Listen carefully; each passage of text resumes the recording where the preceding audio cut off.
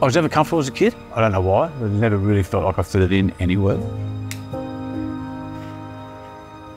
I ended up getting into inhalants, lighter fluid, at about 11. I started playing around with those sort of things and running away from home a lot. And then I ended up in 1976 in King's Cross.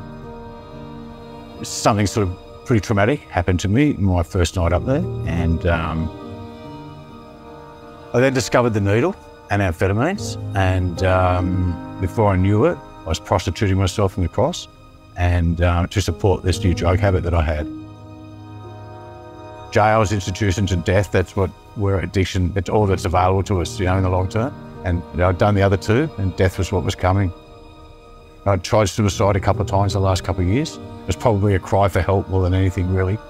But I was that desperate. I was broken, and then I heard about William Booth from a guy in the rooms, in the rooms of NA, and he told me about that, you had your own room.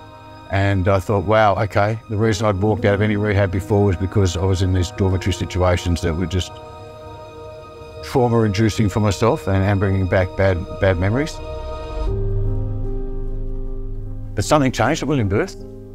I was only about 4 weeks in there, and I met an amazing chaplain there. And even though I'm not a religious person,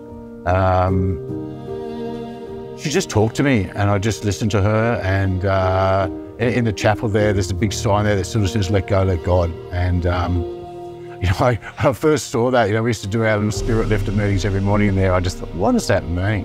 And but then somehow I got it, and I just remember looking at Bronwyn, her name was, and I just thought, I want what she's got. Even though I'd never believed in anything, I knew that I was missing something. There was a hole in me that had been there for a long time that I'd been trying to fill with drugs. So I just opened my mind to it, I let go, I let God. I found myself within a day or so of coming to that sort of comfortability within myself, finally. I've never felt comfortable with myself, ever. And I did there, I could sort of drop all my masks, no matter whether I was in prison or on the streets, I was always being someone that I wasn't, because I didn't know who I was, And I felt safe there. I think that's the key, I felt safe at William Booth.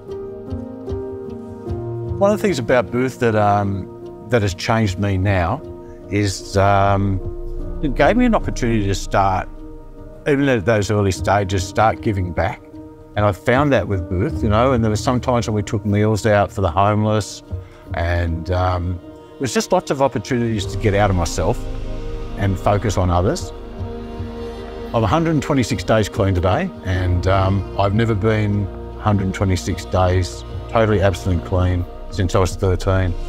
That's 47 years ago, and I'm grateful to William Booth, because William Booth not only got me clean, but it saved my life. I went there for a little holiday to get back out on it, but I came out of there with a new purpose, and it's to stay clean.